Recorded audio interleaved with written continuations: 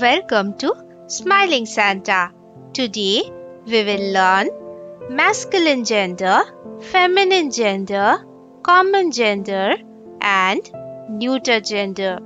But first, let's understand what is gender. Gender of noun refers to whether a person or an animal is male or female. Human beings and animals are either male or female. We have two different genders to denote a male and a female. There are two different types of genders in which human beings and animals are divided. Males are referred to as masculine gender and females are referred to as feminine gender. We use different words to refer to the masculine gender and the feminine gender. A boy is a male and hence a boy refers to the masculine gender. Girl would refer to a female and hence girl refers to the feminine gender. Let us see some more examples. King refers to a male, so king refers to the masculine gender. A queen refers to a female, so queen belongs to the feminine gender. Prince refers to a male, so it is of the masculine gender. What will be the feminine gender then? It will be princess. Son refers to a male, so son is of the masculine gender. Daughter refers to a female, so it is of the feminine gender. Rooster is a male bird and hence it is of the masculine gender, whereas the hen is a female bird and belongs to the feminine gender. Stallion belongs to the masculine gender. By stallion, we refer to a male horse. Mare belongs to the feminine gender because it refers to a female horse. Bull is a male cow, so bull is the masculine noun. Cow is a female cow and belongs to the feminine gender. Lion refers to the male lion, so lion is the masculine gender. Lioness is a female lion, so it refers to the feminine gender. In the same way, tiger, tigress, grandfather, grandmother, father, mother, uncle, aunt, brother, sister, sir, madam, gentleman, lady, groom, bride, nephew, niece, actor, actress, dog, bitch, fox, vixen, peacock, peahen, drake, duck, gander, goose, ram, ewe, stag, hind. Common gender. What is common gender? This is the third type of gender, a noun that refers either to a male or a female is said to be a common gender. Now look at these two sentences. Sarah is a very good student. Ron is a very good student.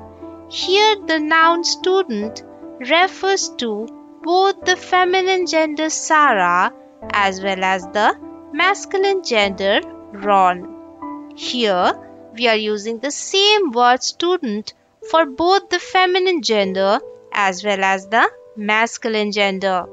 Here student refers to both the girl as well as the boy. Student refers to the female as well as the male. The word student is a noun and it refers either to a boy student or a girl student. So the word student is a common gender.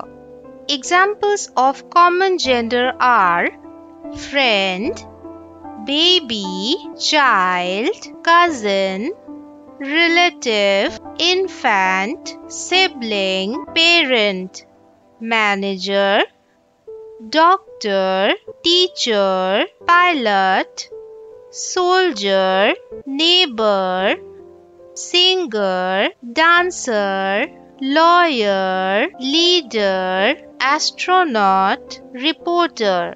Common gender for animals: mosquito, giraffe, fish, crow, butterfly, bird.